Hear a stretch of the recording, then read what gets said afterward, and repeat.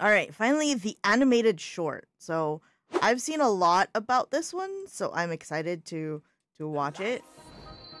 All right, on with it.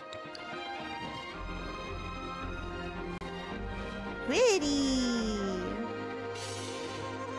Everyone! Dragons and lions, we're second to none. So give us a cheer. It's time for some fun. Is JingHeng on a date with Jingyuan here? I love how there's Yanqing in the background holding his swords. The show has begun.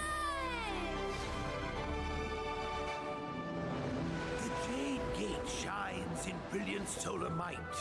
Both heaven and earth alike are bathed in light.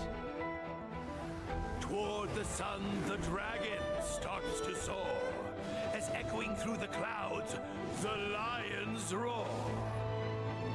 Great rains the dragon shaketh from the skies. Is this just JingHeng? Through the lands, the lion flies. Is this Jingyuan? This is an allegory of JingHeng and Jingyuan's love story. The Xianzhou starts to quake.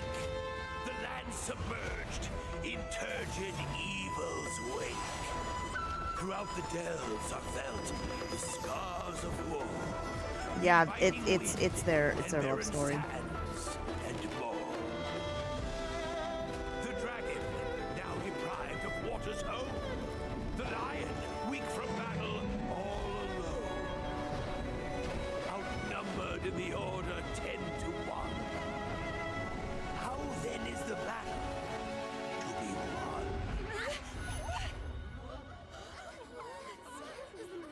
Ooh.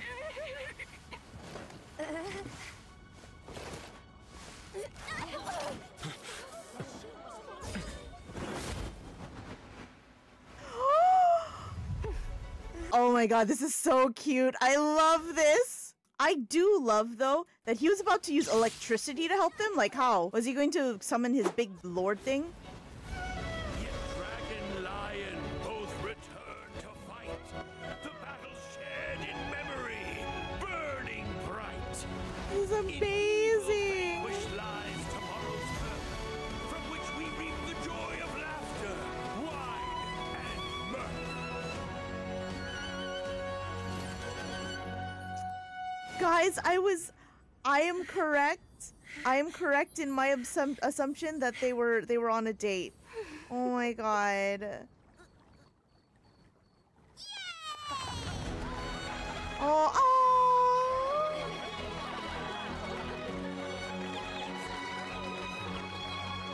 He's literally a Disney princess, please.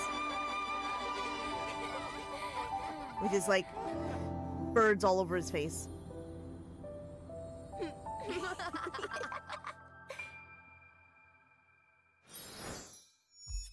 Oh my god, I have to watch that again. Give me a second. They're literally doing a dance for Jingyuan and JingHeng. This is a beautiful date. Jingyuan really does have a boyfriend, and I'm very happy for him. Also, the fact that they have animated shorts for Honkai already, and they're this well made. It feels like they're really going for the same thing that they have for Honkai Impact, where some lore and stuff will be outside of the actual game. And I hope they start posting comics like they did for Impact. Like, I hope for everything they did for Impact that they do for Star Rail, because I think that all of the other stuff they had for Impact was really interesting and cool. And that's what made me like Impact so much. So I'm just, like, excited for this. I think it would be really great.